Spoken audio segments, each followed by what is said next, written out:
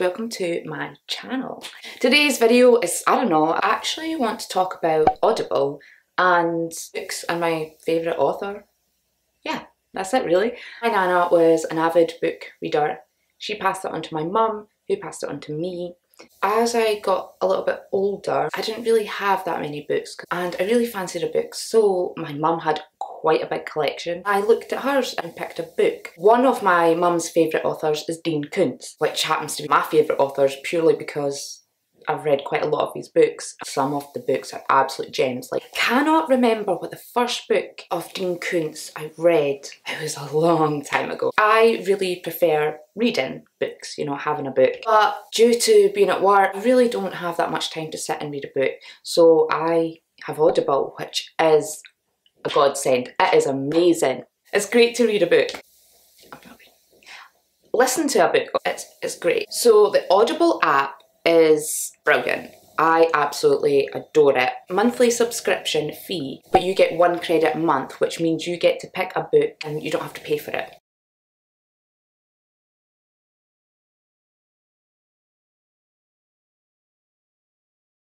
There's a couple of Koontz books that were very long. They were £20, but due to me having a credit, I got it for nothing. I mean, well, obviously the credit is basically your monthly fee, so it's like £6 something, but you can't complain about that. Amazing. Like I said, I can't remember the exact first book I read. Possibly been The Key to Midnight. Genuinely, I don't really remember much about that. I remember it being set in Japan, I think. A woman, doctor or somebody, a man coming out at night and injecting her and stuff. I think what I need to do is reread that. After that, the next books I read was the Frankenstein series.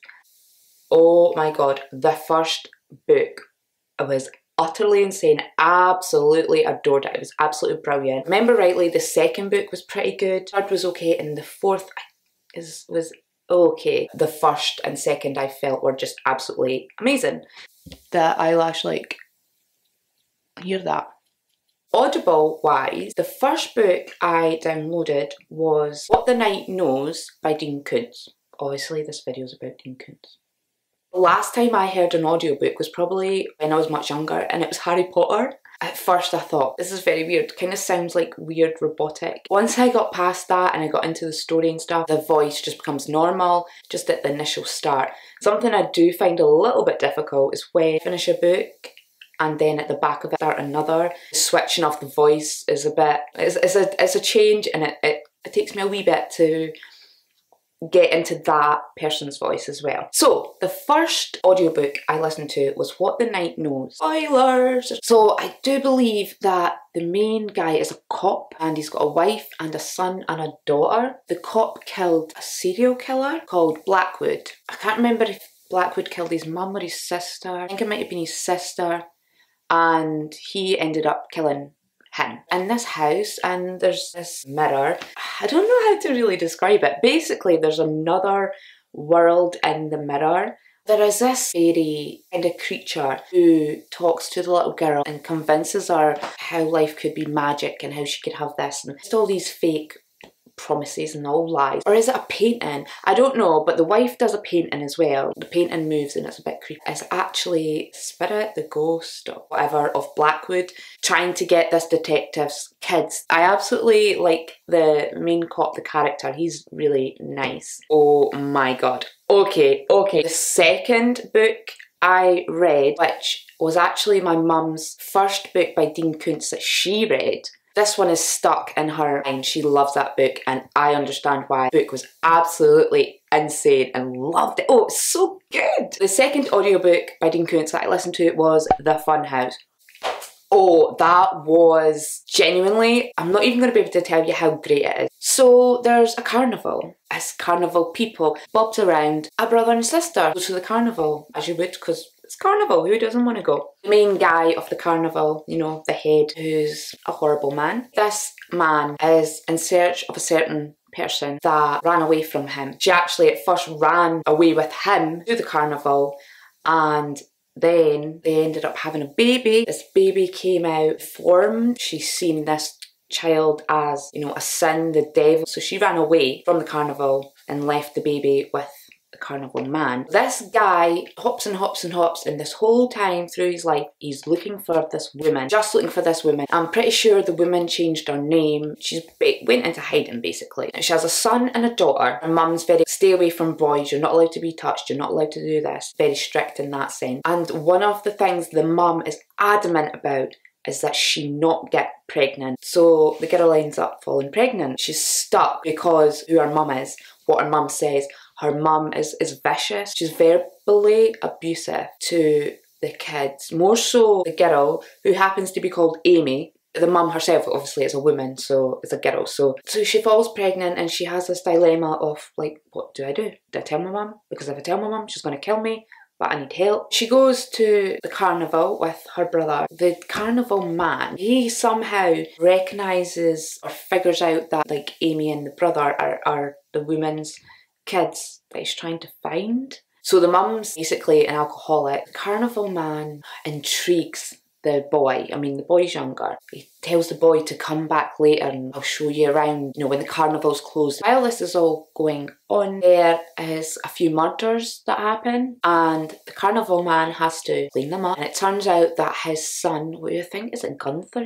Even though he's an adult, he doesn't act like an adult, he doesn't think like an adult, he's very impulsive, he doesn't think about the consequences of his actions. He's going around killing people while the carnival moves around and his dad is having to clean up behind him. I am so bad explaining books. I thought that book was incredibly exciting, pulled me in. I wanted to know more. I would say that is definitely one of my top 3 favourite books by Dean Koontz. After that, the next one I read was The House of Thunder. This woman wakes up in a hospital. She's been in a car accident, I believe. She doesn't recognise anyone. Everything's blank. When she was in college, she was dating a Jewish guy and these arsehole frat boys, they beat him up and then they ended up killing him. They didn't kill her because she got away. She went to court, got them all, you know, convicted of murder. And basically it's about these 4 guys getting back at this woman. That one was quite good. What I liked about it was these doctors in the hospital come in. This woman's like, they're the guys from college. So the book goes between, is it really these guys? Is it not? It turns out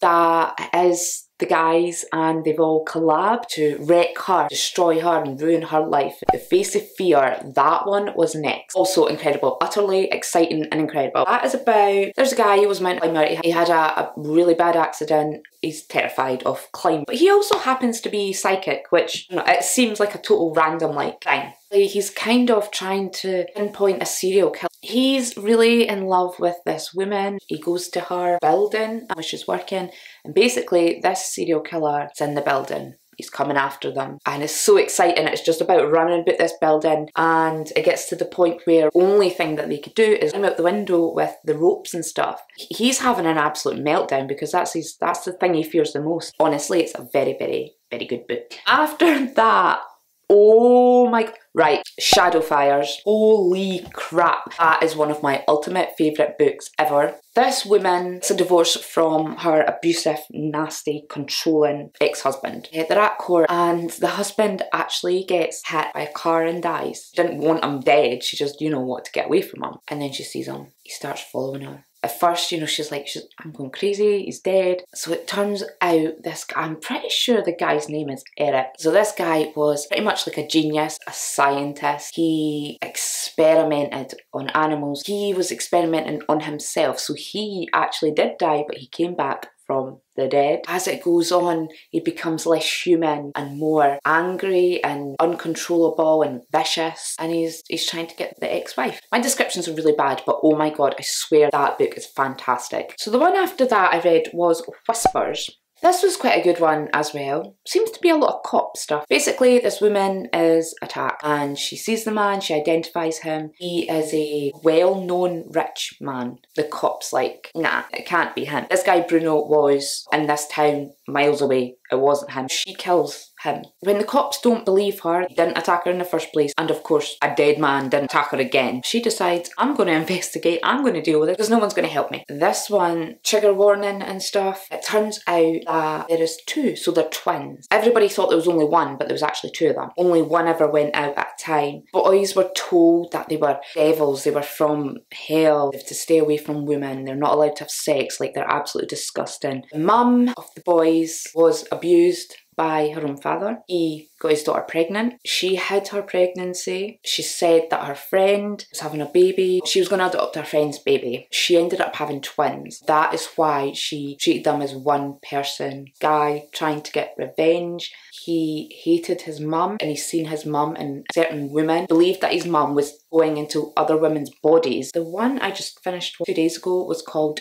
Darkfall. Now, this is a cop again. Got a daughter and a son. These little creatures come into the house, try and attack. They destroy everything in her locker, so she has like a clarinet and things, and that's all broken. And she's terrified, but she doesn't want to tell her dad because she's trying to be grown up. It turns out that it was voodoo. A lot of the time they were called like goblins, but they were just really weird creatures. He did bad things with powers. And there's actually another guy who is also into voodoo, but he's like the good guy. These bodies turn up, they think it's a gang. The guy was killed in a locked room. There's no way anybody can be in or out. The killer actually calls him. He warns him it's voodoo and he better stay away. Basically, this bad voodoo guy cannot stand up against the cop because he's a righteous man. He's like, I need to get him off my back, off my case. His way of doing it is to kill his children. I quite enjoyed that. That was quite a short one though. So Strangers also.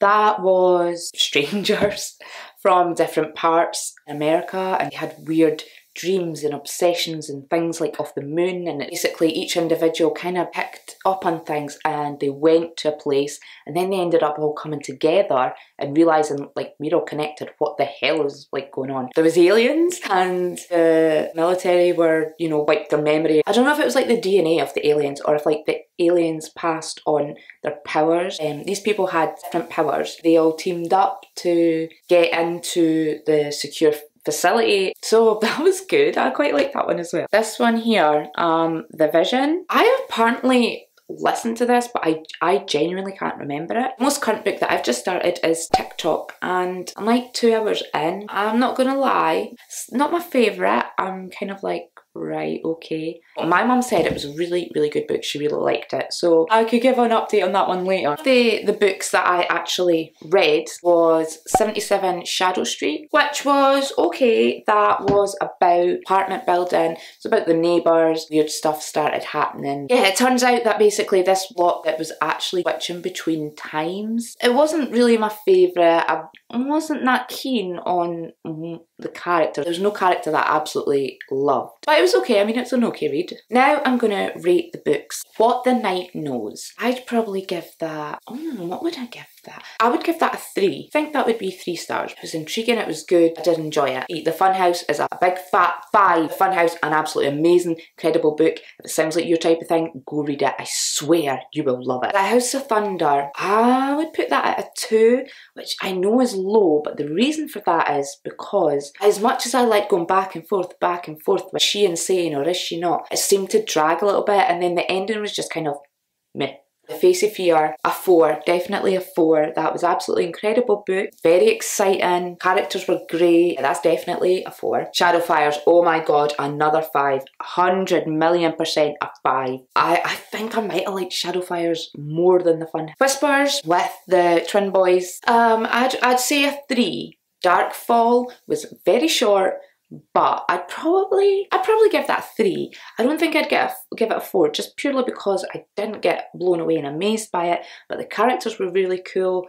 The concept was kind of cool. Strangers, I did really enjoy that. The first half I had no idea what was going on, but when they all came together, banded together as like a group of survivors and they stood up, I think I'd actually give that a 4, because I would happily read that one again. It was good. 77 Shadow Street would be a 2. I didn't really particularly care or love any of the characters in the book. Honestly, I don't think I'd read it again. I know the story. And the Frankenstein series, I think number 1 would definitely be 5. Number 2 would be 4. 3 would be a 3, and 4 would be a 3, I think, as well. The first 2 are definitely the best out of that series. Oh my god!